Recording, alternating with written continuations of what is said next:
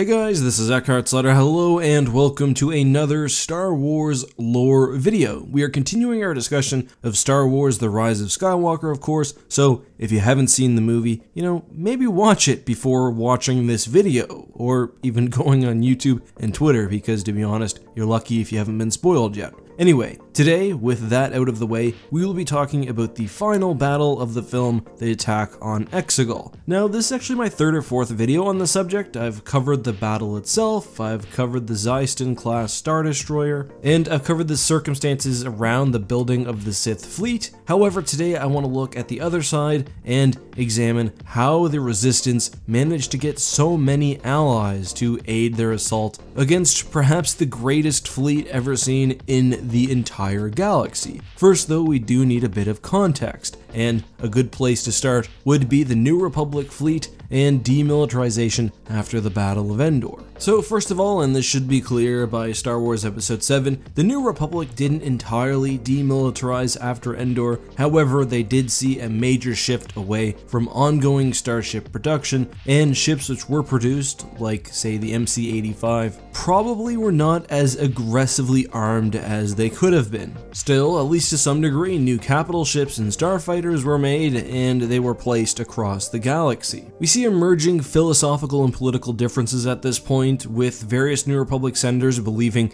that there should be a strong central military power which would protect the various New Republic member systems, while the New Republic generally seemed instead to lean towards a more diffuse method where individual systems would be largely responsible for protecting themselves, with the central fleet having a less important role, sort of like a pre-Clone Wars era Republic. Keep that in mind because it will be important for later. Anyway, with the attack on Starkiller Base, much of the New Republic's fleet was destroyed, but as I've covered in another video, there were definitely New Republic outposts across the galaxy. There would have been other fleets, and certainly it's not reasonable to say that every single capital ship was in the Hosnian system, although hundreds were nonetheless destroyed. The novelization for The Last Jedi actually specifically says that the surviving fleets of the New Republic after the Hosnian cataclysm were largely grabbed up by senators who used them to shore up their own systems. In a way, this decentralization would have almost been a benefit, because it means that the First Order, even with a devastating preemptive strike, could not totally leave the galaxy defenseless. Many individual systems, even without a New Republic naval remnant, would have developed their own defenses, and we know, for example, from the Allegiance comics, that the Mon Calamari had their own starfleet, which they donated to the Resistance. Why am I telling you all of this stuff? Well, because I think it's important information that you'll need to understand why there are still so many warships in a galaxy which seemingly has no central power. So here's what happens. We learn from The Rise of Skywalker that Lando and Chewie go to the core systems to look for allies. I think we'll eventually learn that the message out of Crate was actually blocked, but more than that, I think it will be this sort of existential threat posed by the Sith, which ends up being what explains why eventually, after over a year of invasion, the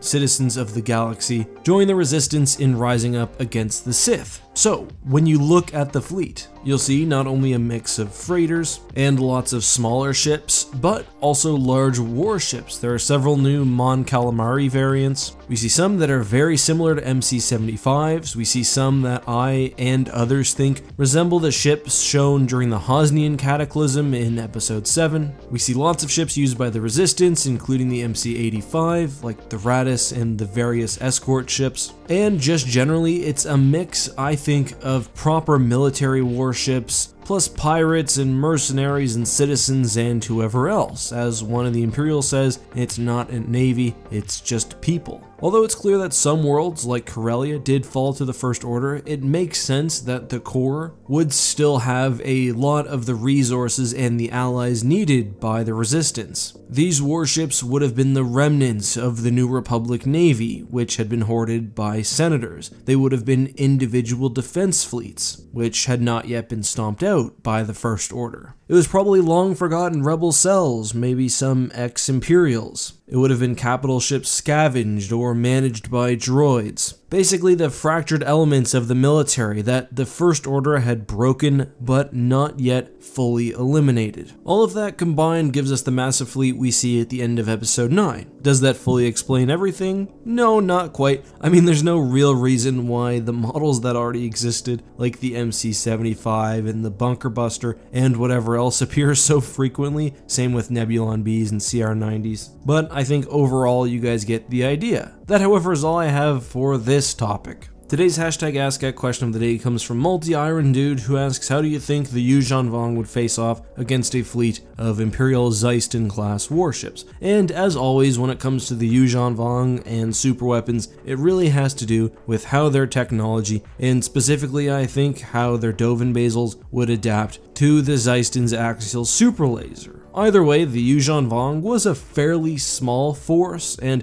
had it not actually gained some ground in the galaxy, as I've discussed various times, the war wouldn't have been so long or so bloody. So I think Xystons would have been a great form of asset denial, because not only would the world ships have been shot out of the sky one by one, but worst case scenario, when the Yuuzhan Vong capture a planet and start to terraform it, well, see ya. All in all, I think most iterations of the Empire, or even a competently run New Republic, are able to steamroll the Vong, so with the Xyston classes, I think that just becomes even more obvious. Thanks for the question though. If you guys have one you'd like me to address at the end of a future video, leave it down below with the hashtag AskEck. Hope you guys have a great New Year's Eve. I hope 2020 is better than 2019 was, or if 2019 was amazing, that 2020 is at least just as good. For me, this was one of the best years of my life, probably the best, given all the time I've got to spend with my son and my wife and the progress the YouTube channel has made. So thanks as always, guys. Until next time, have a great one, and may the Force be with you.